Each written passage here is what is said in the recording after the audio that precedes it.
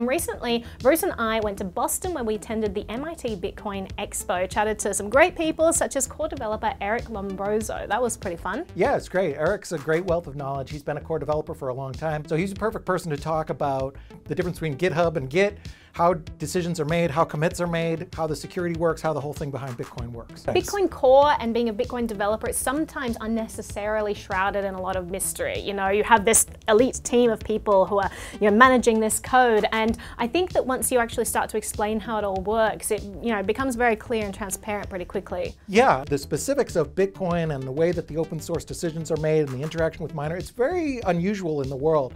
So it's sort of, some of it is counterintuitive depending what your background is, and understanding how these decisions are made, how consensus is made, what power developers have or don't have. These kind of things aren't really easy to understand unless you either come from that background or look into it more and learn. You had a great conversation with him. Here it is.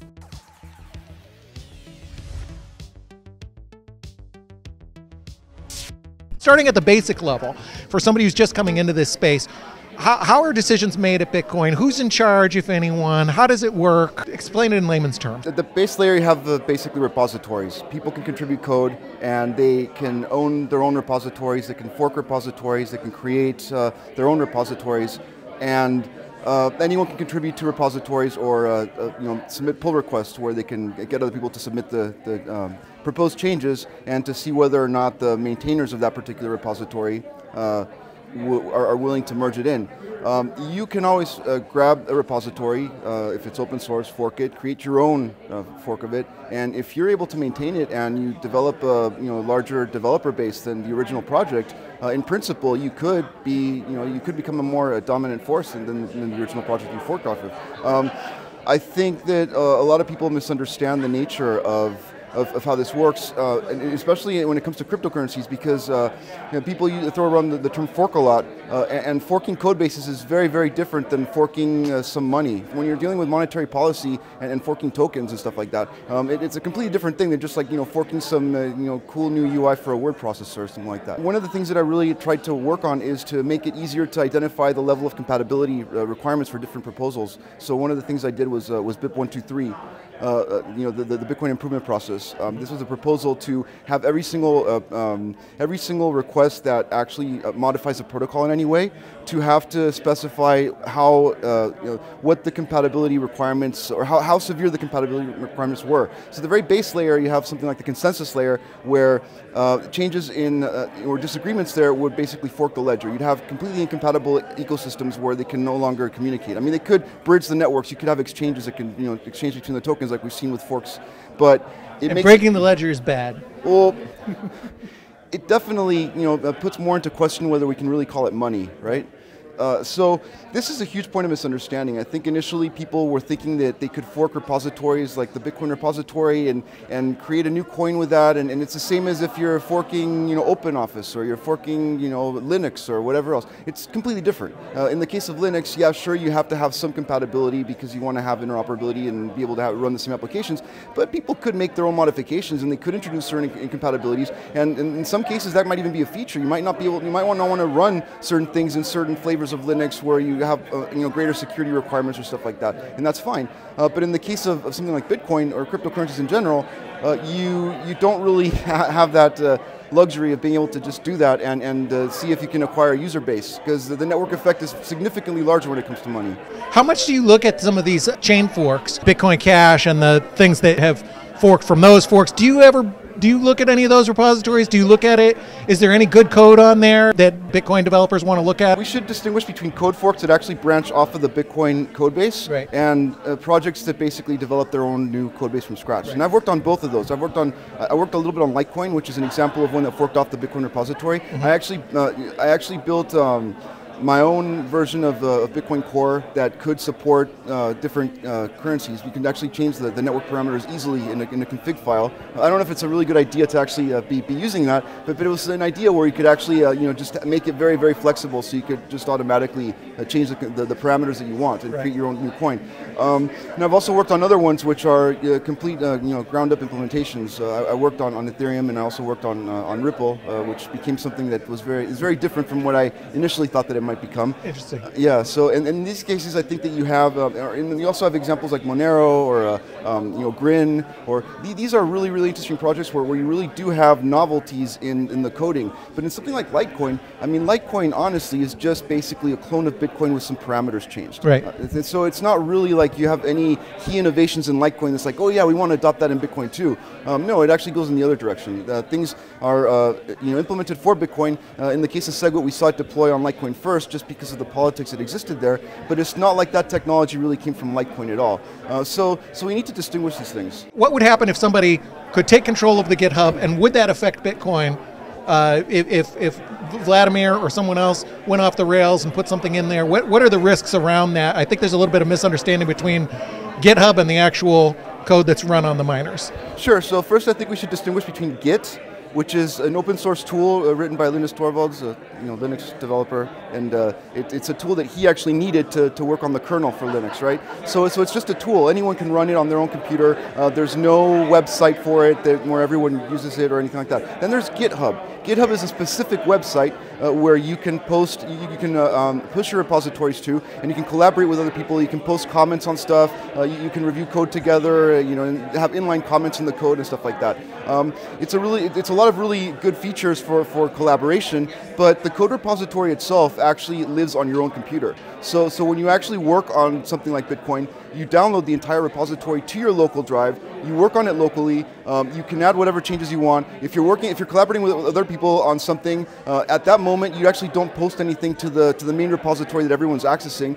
You just share repositories between each other, and you just pull off of each other's latest pushes. So basically, it's important to make that distinction first of all. So in the case of Git, say that, for instance, some developer goes rogue and starts to insert all sorts of stuff into the code base.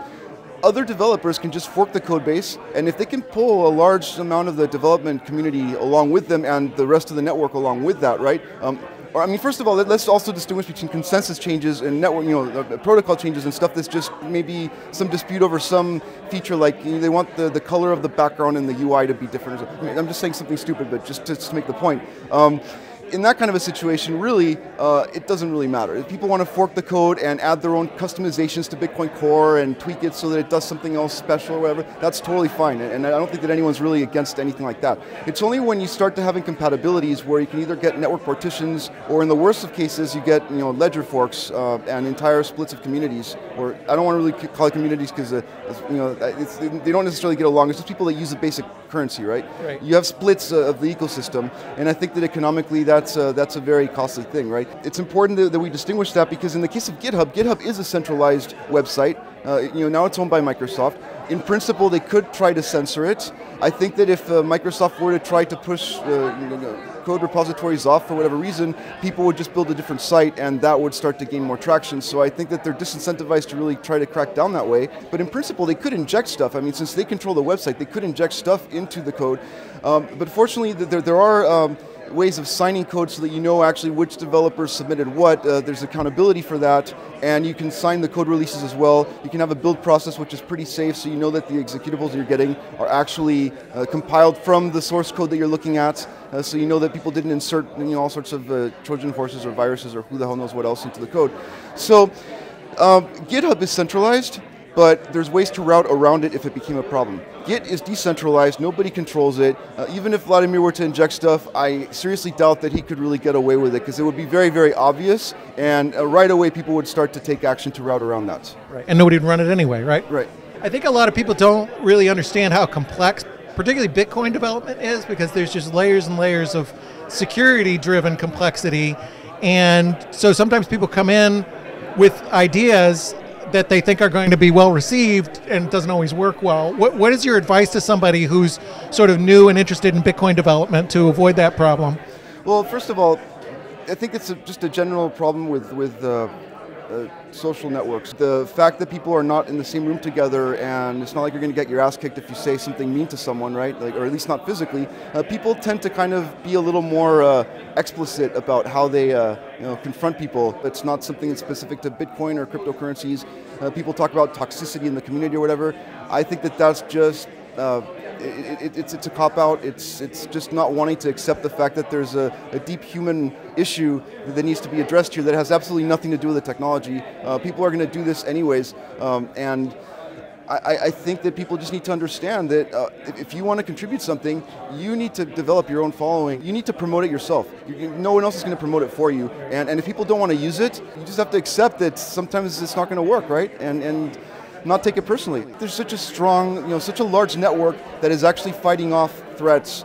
There's more security threats reported to Bitcoin, the people working on Bitcoin than any of these other projects by far. And Bitcoin developers in general are way more proficient. Just let's be honest, they're way more proficient at the security aspects of dealing with this stuff in general. I'm not saying that there aren't good developers working on other stuff too, but just because of the fact that it's had to withstand much more serious attacks for much more prolonged periods of time, and there's a lot more money at stake.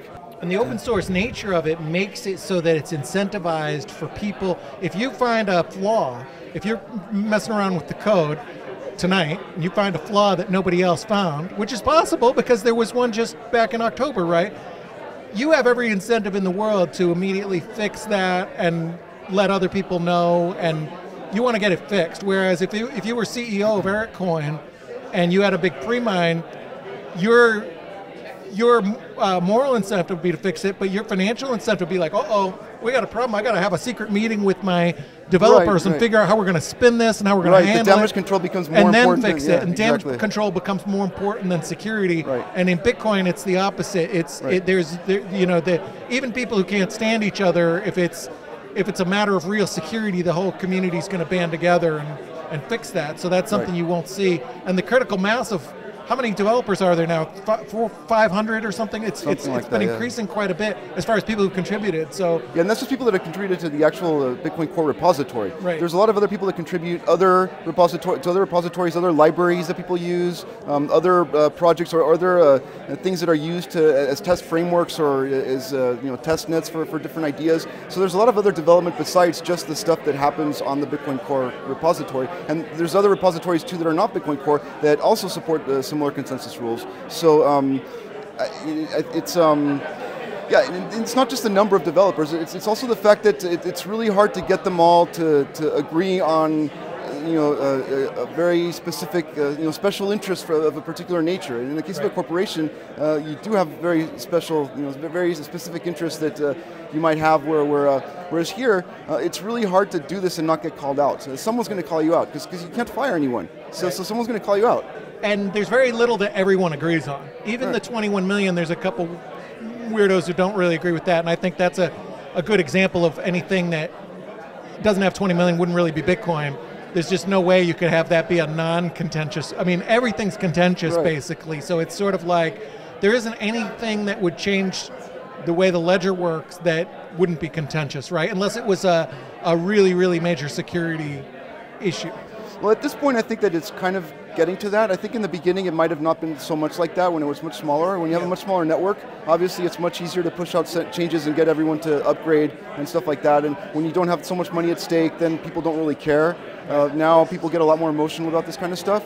And even if you have a change that doesn't necessarily have a detrimental effect directly, people can still spin it in a way for political reasons to divide people and to inject all sorts of wedges. And people do that all the time. So I'm skeptical in terms of human nature a lot in that. I think that people are going to tend to do that stuff, and it's a question of whether the system can really survive that. And I think it's important that a lot of people in Bitcoin don't necessarily like each other, because if everyone likes each other and kumbaya and we're all in this together, it becomes too cultish, and people tend to start they start going into self-deception. You need to have people that challenge you and say, hey, you're wrong. Right. And if you don't have that, it doesn't make you any stronger. You're actually going to get weaker over time.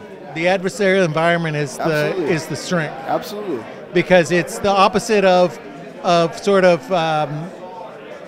saying yes to a leader. Right. Which would be bad security, and we see that with other projects where it's sort of leadership driven. You've been an attendee of the roundtable. We all care about privacy a lot, so most people shouldn't care about a private meeting. Yet the fact when you have a private meeting, and especially a popular one with a lot of people, and then on top of that limited in space, that kind of creates concerns that there's some sort of, it sort of sounds like the old world's kind of secret meetings. What are your thoughts on, meetings in general and privacy and this kind of thing? There's definitely a place for people to meet in private and discuss stuff and to be able to come up with their own particular ideas or whatever. Those kinds of environments facilitates communication that would be much harder, especially online where people talk about toxicity. When you're in person with people, it's much harder to call them an asshole or something. Right. So it's something where I think that it does kind of bring a little bit more civility at that moment. And it helps communication there, but I think that any decision that actually impacts the entire community should be discussed openly on public mailing lists or open forums and stuff like that. And it's very important that people are able to express their concerns and reservations.